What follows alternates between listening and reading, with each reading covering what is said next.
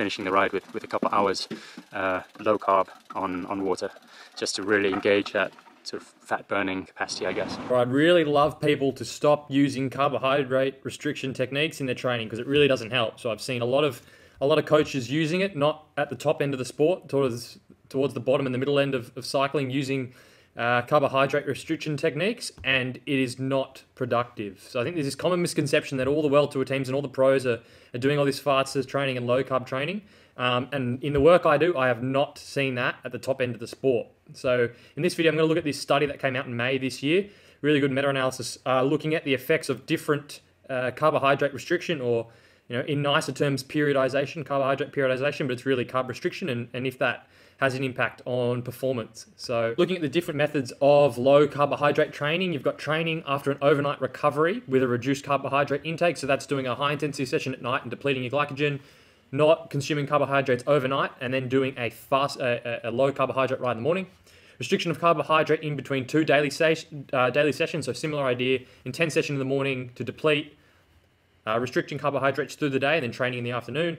Fasted training rides where you're not ingesting any carbohydrate. And then the fourth one that the study looked at was a hard depleting ride, followed by recovery, either fasted or with a low carbohydrate intake. So the findings, I'm not going to spend half an hour digging in, picking the bones out of the study. I'll just show you the good bits. So 9 studies were included in the meta-analysis, and the analysis was done on performance data. So looking at whether the athlete's performance increased. So this is not looking at different mechanisms and different little things like that. This is, does carbohydrate restriction improve performance? And 3 quotes I've pulled out that basically sums up the results. The meta-analysis revealed that the overall effect of periodizing carbohydrate availability on performance in well-trained endurance athletes was not significant when compared to a chronic high carbohydrate diet.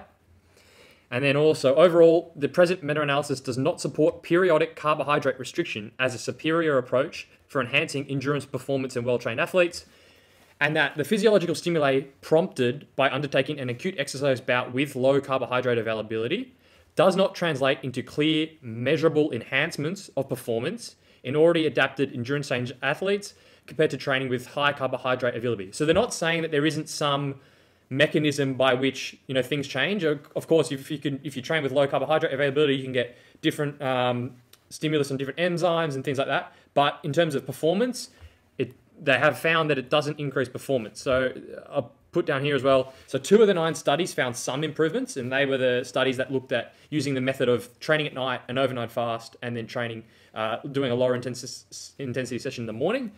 But there are a range of compensating factors in those studies. So there was a bit of weight loss from the glycogen depletion, which could have assisted in the running performance. And then also there could have been a super compensation of glycogen after those depletion rides.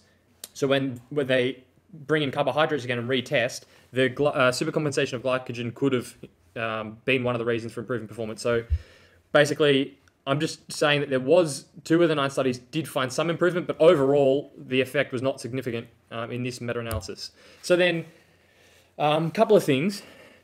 Not only does it probably not improve performance, but it also comes with a whole risk of dangers and side effects. So you've got things like when you're restricting carbohydrate and also then as an add-on restricting calories to some form, you're going to have impacts on your bone health, your immune function, hormone function, let alone your mental health, so athletes' mood and vitality, and then potentially impacting on your higher intensity sessions that you've got to do in the rest of the week. So it's not this sort of free game that you may as well just try because it might improve your performance a couple of percent. There are some real negatives and downsides that are going to come into play.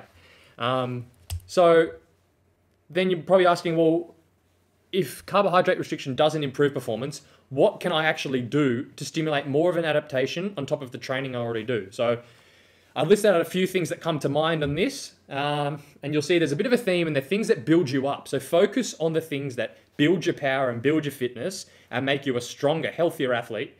So the first one is a blood test. When's the last time you got a blood test? Check things like your iron status, your B12 levels, your vitamin D.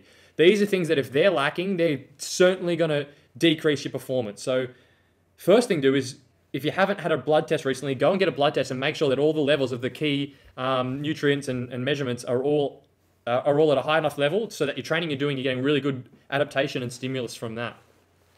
Then I've got over-fueling your key sessions. So instead of cutting back for your low intensity sessions, and trying to stimulate adaptations that way, why not overfuel your key sessions, your harder sessions with carbohydrates? So instead of just going, I've got a 3-hour ride with some efforts, I'm just going to do 50 grams an hour. Why not try and push that up? If you can tolerate it, you don't have any gut issues, push that up. Try and get towards your upper limit, and maybe that'll then allow you to do an extra couple of % power output in your efforts, and you're going to get a really good adaptation from that. So try, what I call overfueling your key sessions.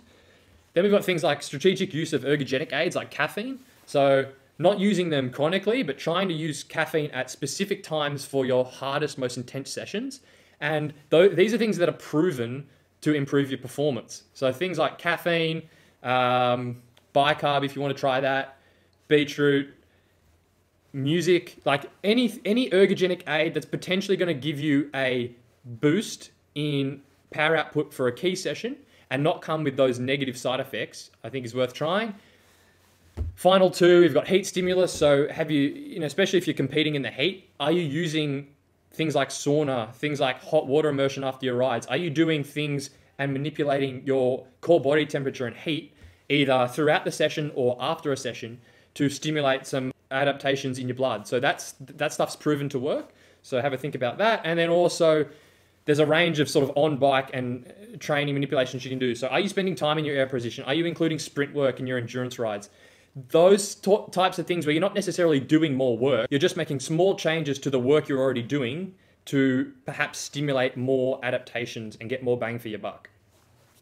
So the study is this one here. I'll leave a link to it down below if you want to read it. It's fairly well written, fairly easy to read. They give a really good background on the topic. So if you have a little bit of interest in science, it's definitely one I'd recommend having a read through and checking it out.